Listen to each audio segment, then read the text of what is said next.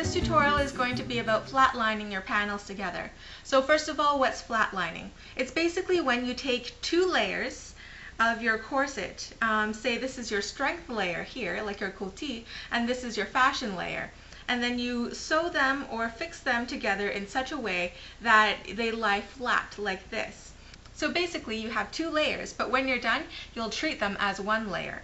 So reasons why you would want to do this is, for instance, if you have a very weak or stretchy fashion layer, such as lace or any sort of spandex material, and you don't want that to stretch out, obviously. So what you would do is you would flatline that to your quilting. So your quilting is definitely not going to stretch, so neither is your fashion material. It also helps you deal with a lot more layers at once, because I know it can be very frustrating if you're making a corset with 3 or 4 layers. That's a lot more frustrating than dealing with 2 layers. So if you can flatline, 2 layers together and another 2 layers together, then you can treat 4 layers as 2, and it's a lot easier to work with that way. So what can you use for flatlining? I've seen some people just use regular fusible interfacing, and what it is, it's a thin piece of, it almost looks like gauze, and it has glue on one side of it, so that when you put the glue side of the interfacing on the same side as your fabric, and then you iron it, the glue will melt and it will bring those two pieces together, so that will work.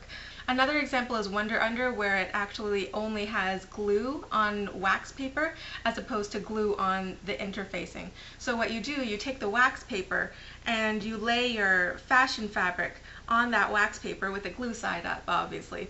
And then when you iron that, then the glue will stick to your fashion fabric instead of the wax paper. You peel off the wax paper, stick on your strength layer like this, iron it again, and then it's basically glued together.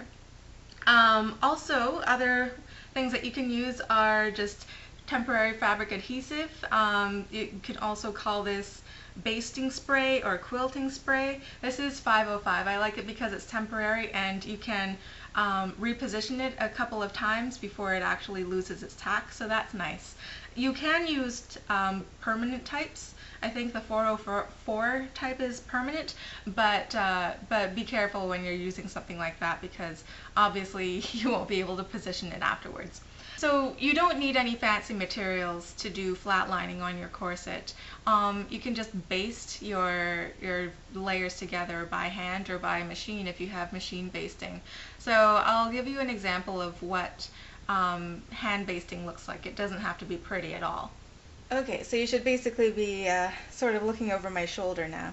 So what we have here, the white layer, pretend that this is your strength layer, such as kuti or a drill or something. And then the red layer is what's actually going to be showing on the outside. That's your fashion layer.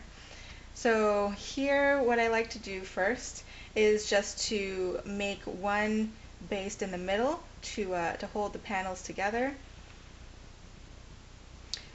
And remember, this doesn't have to be pretty at all, and you don't have to use any matching thread. And then I'm just going to start on one side. And if you're working with something that shows your needle pricks very easily, like silk, then just omit this one stitch in the middle.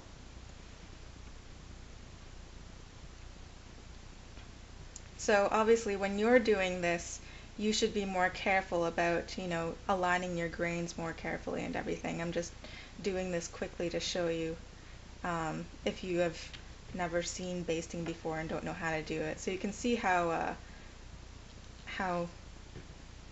quickly I'm doing it.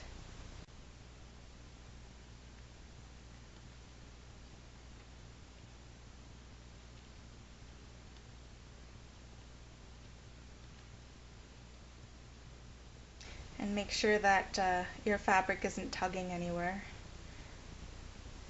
keeping everything very straight.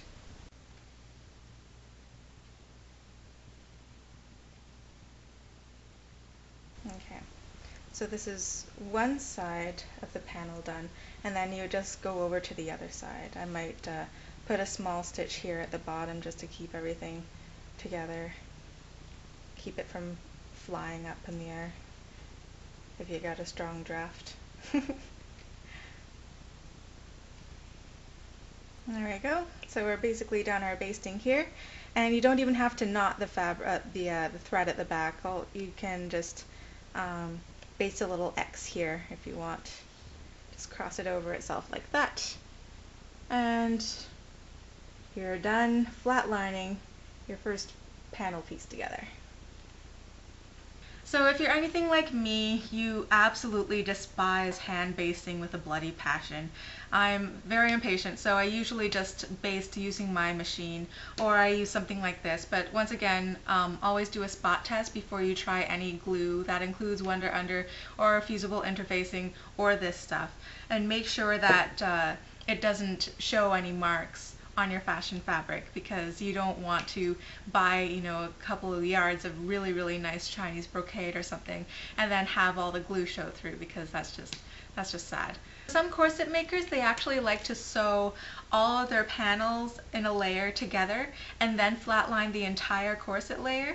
But I prefer to flatline all my layers before I even start sewing the panels together, because I've done it both ways and I just find it to be a lot more frustrating to have to try to flatline entire layers at a time, because you have, I feel, less control of each panel, and you know, if you kind of mess up on the alignment of one panel, then it kind of messes up the alignment of all the others, I find.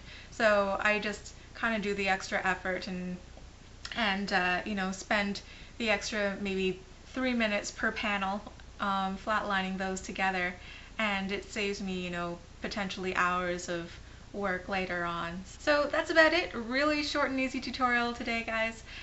If you guys have any questions, if you want more detail about flatlining using any of the other methods like Wonder, fusible interfacing, this basting spray here, just send me a message. I'll help you out. And until next time, happy corseting. Bye.